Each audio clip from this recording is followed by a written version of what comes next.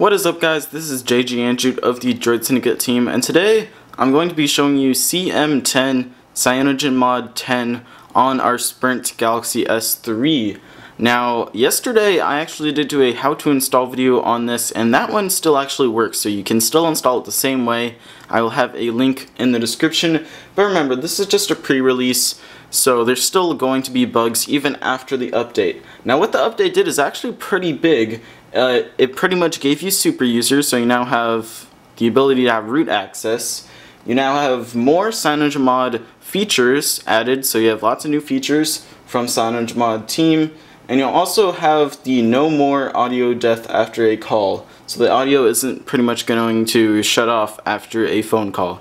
And yeah, that's pretty much all the bugs. Alright, so with this being a Jelly Bean based ROM, hop into settings, you can see in About Phone we actually have Android version 4.1.1, and of course this is CyanogenMod's version, so it's going to have the CyanogenMod kernel along with different build numbers and statuses.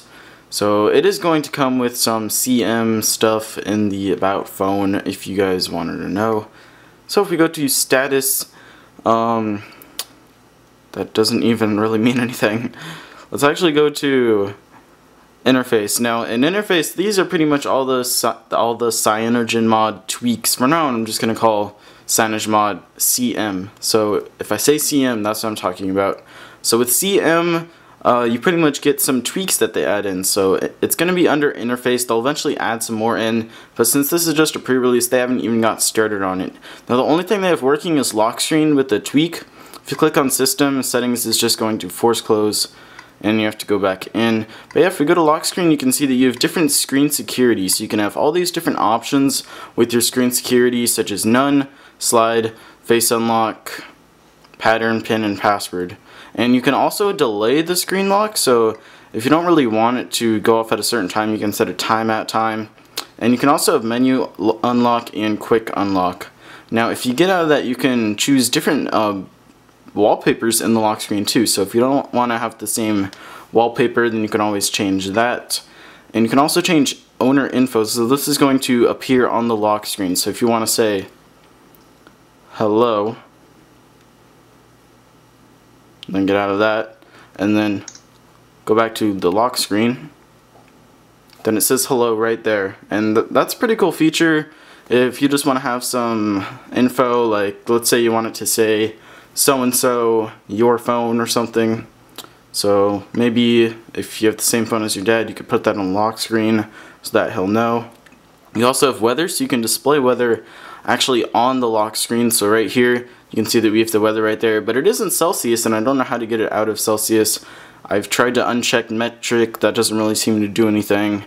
I've really tried everything and it doesn't really disable it to make it Fahrenheit. If you go into calendar, you can also display your other events. You can have descriptions and even a location to show that event. And yeah, so this is pretty much what CM10 has to offer add-on wise. But other than that, just the whole Jelly Bean experience is really nice actually on this phone. Now they're still working on Project Butter, the developers are, but I'd say they really don't need to work on it.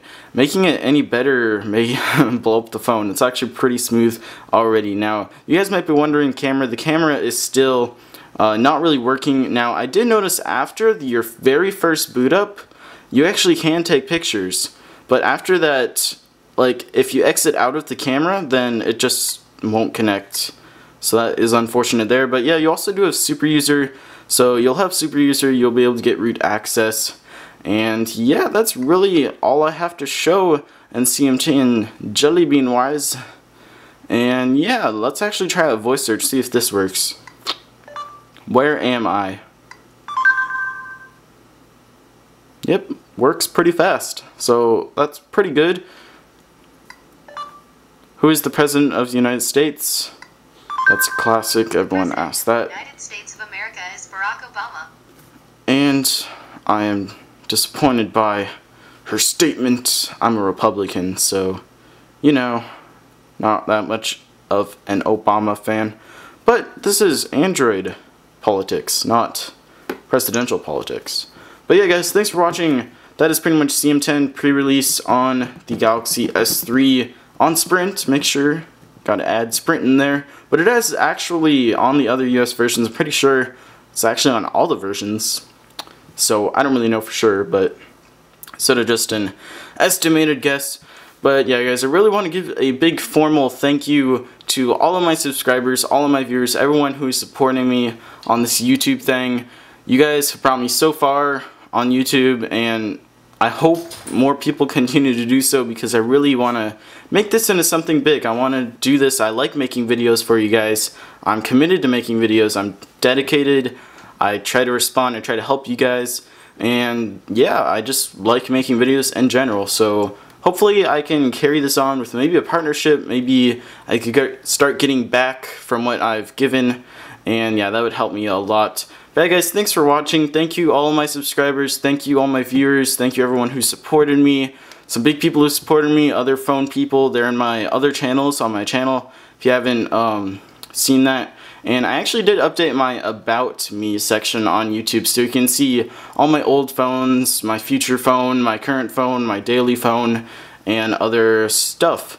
And also, if you're wondering what I record and edit with, I record with a Canon T2i with the stock lens, and I have this really nice 4 high power LED light that's making the light right now.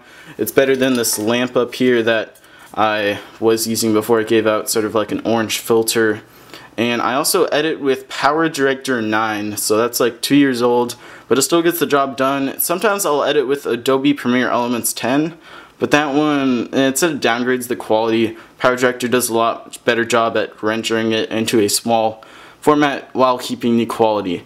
So yeah, guys, I'll also add that into my About Me section, and yeah, there's really nothing else to say. I will talk to you all later.